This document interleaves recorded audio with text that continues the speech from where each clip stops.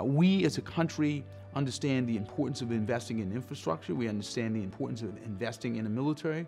But we also have to come to appreciate that Head Start is in fact an investment, and it is an investment that has paid off and paid dividends generationally speaking. And so we have folks now who run companies, who are lawyers, who are ministers, who are teachers, who are police officers, heads of major foundations, who are graduates of Head Start.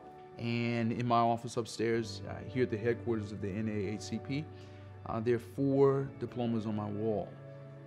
One from Yale Law School, one from Jackson State University, one from Boston University School of Theology, and a commemorative diploma from Head Start.